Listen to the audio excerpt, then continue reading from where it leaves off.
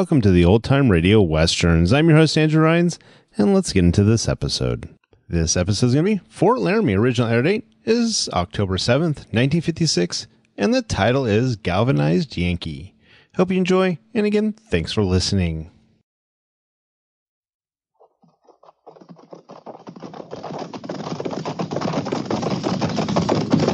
At the gallows! Ho!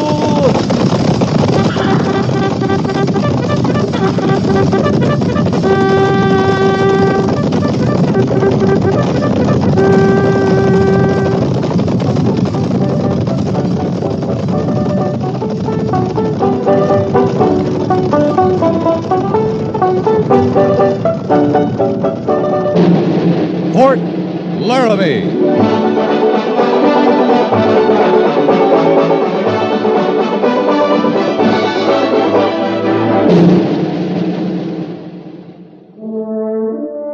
Fort Laramie, starring Raymond Burr as Captain Lee Quince. Specially transcribed tales of the dark and tragic ground of the wild frontier. The saga of fighting men who rode the rim of empire. And the dramatic story of Lee Quince, Captain of Cavalry.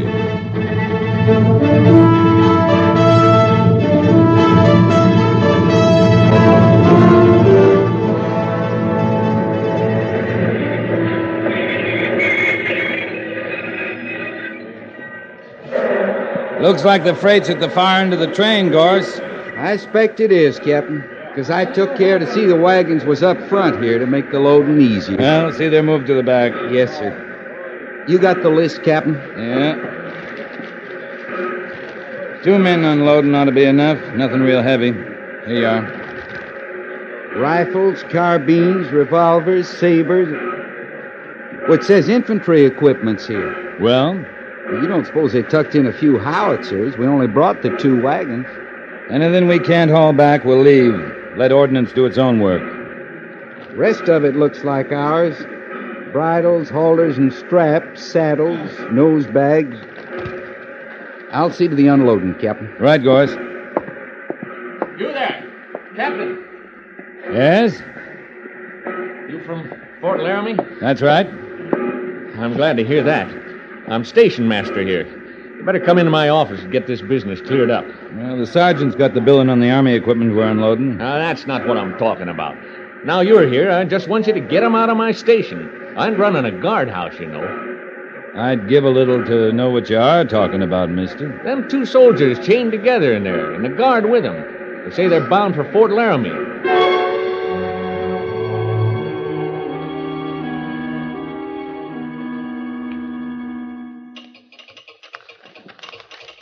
Private Medford and Private Stringer, that right? That's right, sir. The little one's Stringer. He doesn't say much. Tall, blond one, he's Medford. And you're Corporal Benjamin. Yes, sir. Well, their orders say Fort Laramie clear enough. You got orders, Corporal? Yes, sir. Fort Bridger, sir, from Fort Leavenworth. A transfer, sir. Mm-hmm. I was to escort Medford and Stringer this far, sir, and contact Fort Laramie to secure them from here. Well, you made contact, Corporal. We'll take over. I don't understand, sir. Fort Laramie's 40 miles from here. I only telegraphed 10 minutes ago, sir. We had a good wind behind us on the way down. Beg your pardon, sir? We came to pick up a consignment of equipment. Left Fort Laramie yesterday.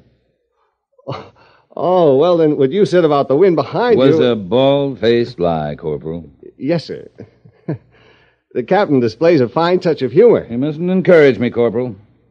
Now, you better arrange for your transportation to Fort Bridger. Good luck. Thank you, sir. Good luck to you, sir.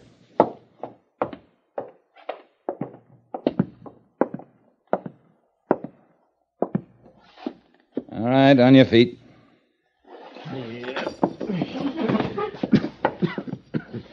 Private Stringer? Yeah, How's that? that's me, Stringer. You stationed at Fort Leavenworth? I was took there. They give me this uniform, this tall one next to me, a length of chain, then they put me on the railroad. You're a recruit, then? If that means that I join up of my own free will, no. You been in the Army before? Mostly I've been in jail. Don't it say on them papers about me? If it did, I wouldn't be asking. I've been in the Army 6 days. I heard talk you could make the arrangement on account of enlistments being slow. I could get out of jail. If I signed, I'd join the Army. Stand up straight. Now, you get this, Stringer. There's not the time to tell you how much learning you got ahead of you. But you learn, starting now, understand? Yeah? Yes, sir. Yes, sir. All right. I guess we can take those chains off now. Is there any reason you ain't asking questions of me, sir? I don't have to, Medford. It says about you in your papers. Well, maybe it don't say it all in them papers, Captain. Says enough. There. You ride back to Fort Laramie in the wagons with the equipment. We don't have horses for you. We ride free of these chains, Captain? Free of the chains. Man alone might jump off of one of them wagons. Might. But that ain't your worry, sir? That's your worry, Medford. Jumping the wagon is desertion. If you walk away, you'll be caught. If you run, you'll be shot.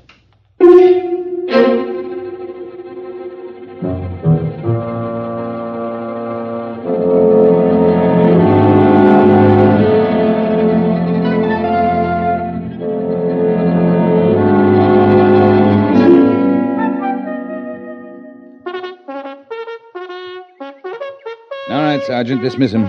Yes, sir. Platoon! Yes, miss.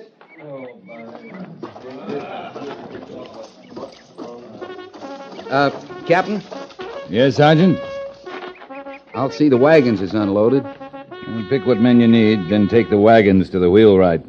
Tell him if he can't fix them proper, to burn them. Right, Captain. About the new men. What about them? Are they assigned to B Company, sir? They're not assigned anywhere yet, Goerss.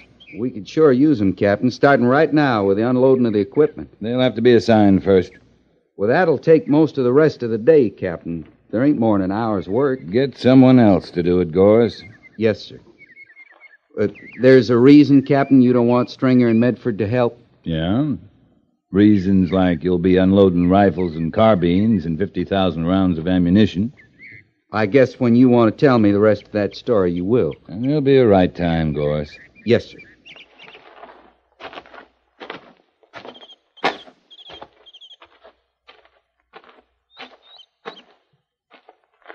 All right, you two. Fall in behind me. You'll report to headquarters company for assignment. All right if I ask a question, mister? Captain? What is it?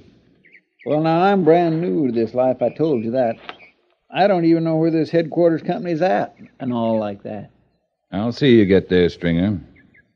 Any more questions? I got one, sir. Well, Medford? When do they outfit us proper? Proper, Medford? I mean, I got this brand new blue uniform. When they gonna give me my rifle and sidearms? When you're assigned? They mean I should have them firearms then. Just like anyone else. Just like anyone else, Medford. Captain Quince. Yes, Lieutenant? Are these the transfers, sir? Private Stringer and Medford. The major sent me to see if they're assigned and quartered. He's anxious to see you, Captain. Yeah. Thank you, Mr. Siberts.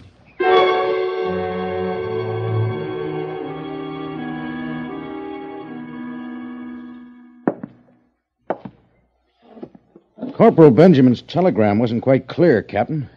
Something about respectfully urging that we pick up 2 prisoners from Fort Leavenworth. You get my telegram all right? Yeah, saying you were bringing 2 transfers from Fort Leavenworth. Now, which are they, prisoners or transfers? A little of both, I guess. If Fort Laramie's to become a military prison, I'd like to hear it from someone other than a corporal. And these men aren't prisoners anymore, Major. For some reason, they sent them as far as Cheyenne under Corporal Benjamin's guard. You got their papers? They're at headquarters company, but I read them. Stringer, they let him out of a civilian jail if he'd promised he'd join the Army. Oh, under that plan to make up for slow enlistments. I read about it when the order came through a couple of months ago. We decided to face that problem when it came up. It's come up, Major. Any idea what he was serving time for? Oh, he gave me the idea. He's made a career for himself being in prison. I didn't ask about specific crimes. I know this. He's never been in the Army. We can fix that part. The other one, he from prison, too? Yeah. Camp Butler first, then Camp Douglas. You're talking about military prisons, Captain? Union Army prisons for Confederate captives. Private Lacey Medford. He's our first galvanized Yankee, Major. Galvanized Yankee? Never heard that term. Well, it has something to do with iron. When it's galvanized, it turns color. Men like Medford, they were captured in gray, sent west in blue. Well, like you say, Lee, this is a new problem for us. Well, might not be a problem. No, but it seems likely enough. Most of your men fought in the Union Army. That war's long over. Not in men's minds, Lee. For some men on both sides, it'll never be over. Major, in B Company alone, we got Irish and English bunking side by side. Same with Germans and French. If we can't put a Yankee and a rebel side by side, we got more trouble than just Indians. I'm glad you don't consider it a problem. I said it might not be one. When it is, if it is, I'll treat it as a problem. Fair enough? Fair enough. The way you're talking, you've made up your mind to give me Stringer and Medford, huh? B Company's got fewer men than the rest. Any objections? No, not from me. You like challenges, don't you, Lee? You keep telling me I do. Well, I hope Medford won't be a problem. But if he is, I'll feel better knowing he's your problem. Thanks. What's your impression of him, right off? Right off, I'd say he's awful anxious to get his own rifle and sidearms. Till I know better, I'm going to figure he's itching to get himself an Indian.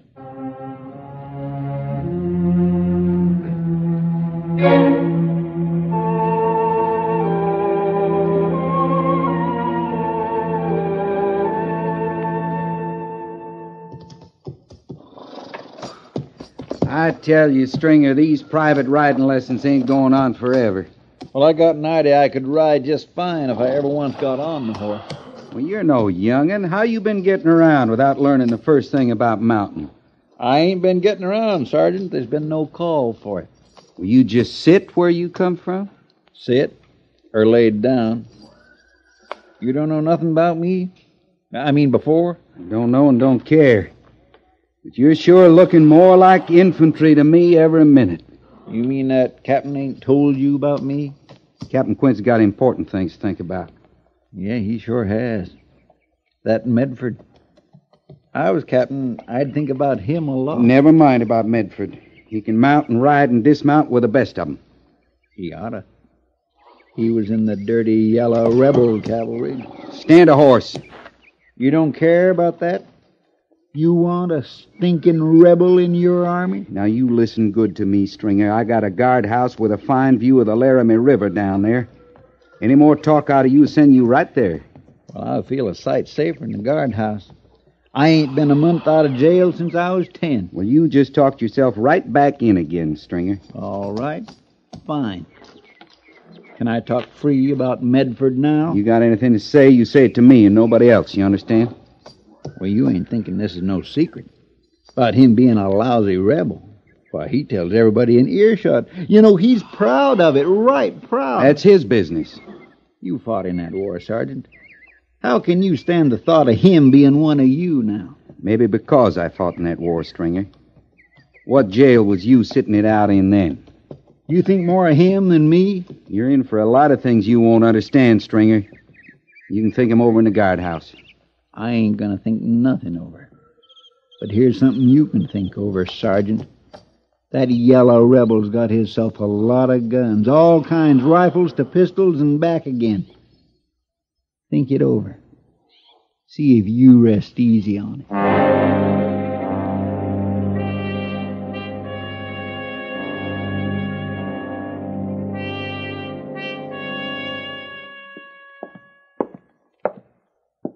Medford's outside, Captain. You want I should send him in now? In a minute, Goerss. How far has all this gone? Can you tell? It's all over. About him being in the Confederate cavalry. About how he was took prisoner, sent out here now. This thing about the guns, I hear that all through the quarters, too. You seen the guns? No, sir. I checked ordnance in stores. Everything's accounted for. Ammunition, rifles, carbines, revolvers. Well, he claims he brought 'em all in with him. The men say that. In a haversack and saddlebag? I'm just telling you what the men say, Captain.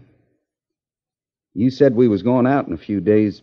You figuring to take him along? That'll be up to him, Goerss. Yes, sir. You can send him in now. Right, Captain. Medford, Captain Quince will see you now.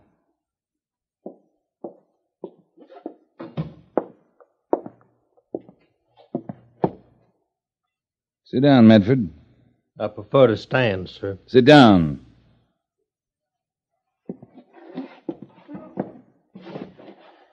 You got any complaints on your treatment here? I want to hear about them now. I got a complaint. I'm here.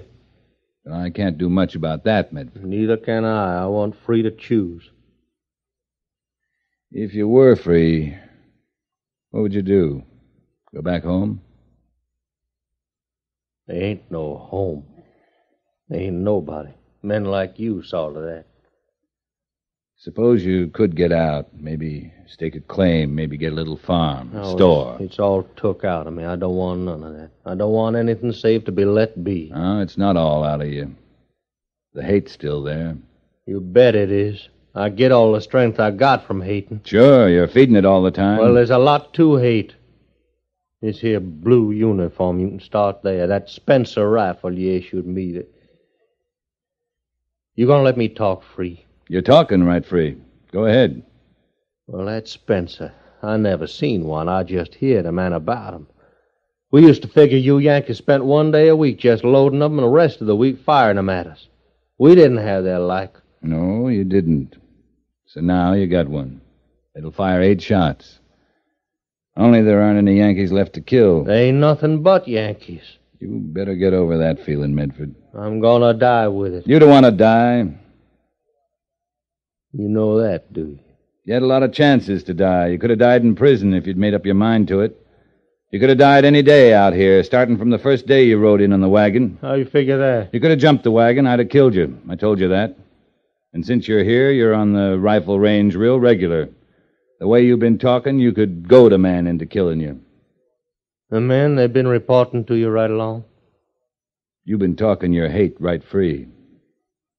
They tell you about my guns, did they? Got a lot of guns, have you, Medford? Well, you ain't searched real good, Captain. I haven't searched at all. I'm not going to. If I got guns, you'd have cause to be fearful. Maybe. Got any more complaints? What kind of a man are you? I told you I hate your uniform, everything about you, what you stand for. I'm this kind of man, Medford. I got a cavalry company that's short of men. We're moving out in a couple of days. Now, maybe we don't like the same things, or hate the same things. But we're stuck with each other, Medford. Well, you taking me on an engagement? Taking me to fight Indians under your flag? You scared of Indians, Medford? It's not that. I'm taking you. You got something you're living for. I want to find out what it is.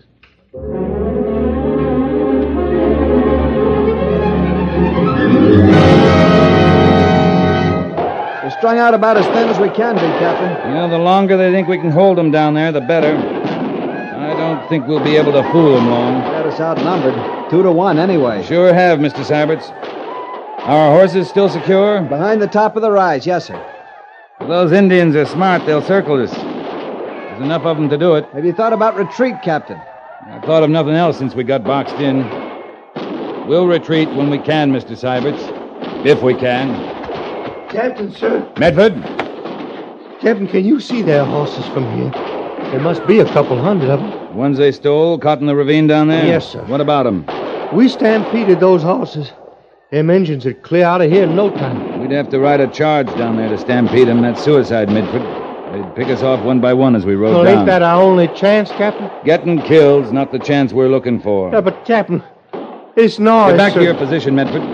Now. Yes, sir.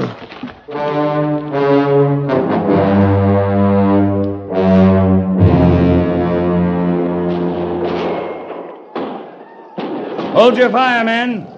Hold your fire. Hold your fire. I brought your mount, Captain. You saw what he did. Yeah. Yeah, I'm going down there, Mr. Siberts. He might still be alive.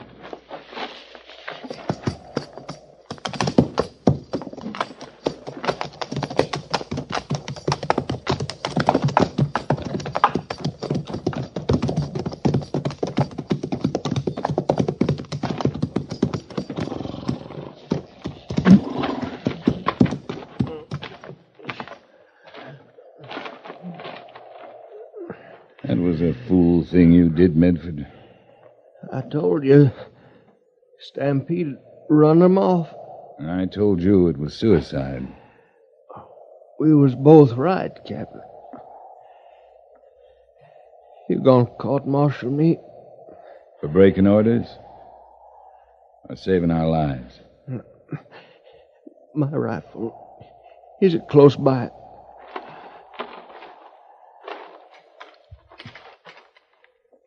You want to use it, Medford? Just you look at it, Captain. Brass mountings? Your old Enfield, huh?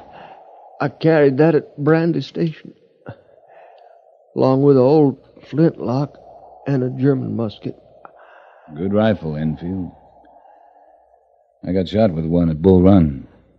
I had to kill something with it, Captain. You said I had something I was living for. You remember? I remember. One decent thing. I was captured after Brandy Station, Captain. They caught me running away. Deserted. I had to do one decent thing. Yeah. Well, you're dying decent, Medford. That's something.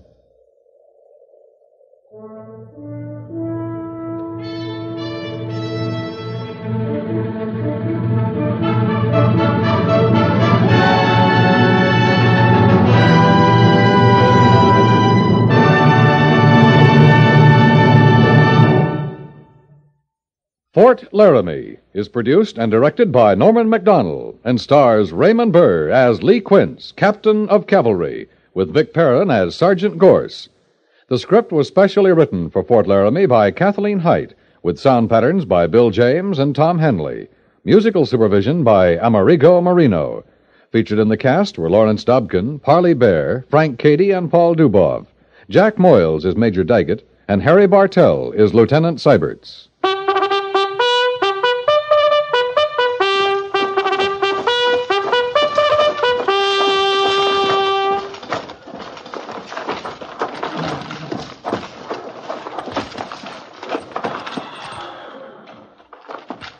Company, attention! Dismiss.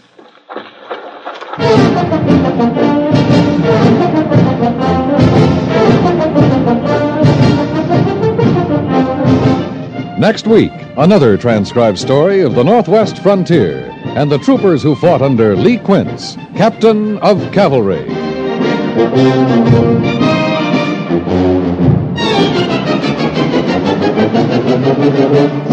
The thud of approaching footsteps in the darkened room, the high-pitched creak of a door being opened stealthily, the tick of a clock that marks time running out for a doomed man. These are sounds that keep you in suspense. Connoisseurs of crime stories listen to Suspense Tuesday nights on CBS Radio because Suspense specializes in offbeat drama that makes the hair rise and the heart beat faster. Listen Tuesday night on most of these same stations for another taut, spine-tingling story of suspense.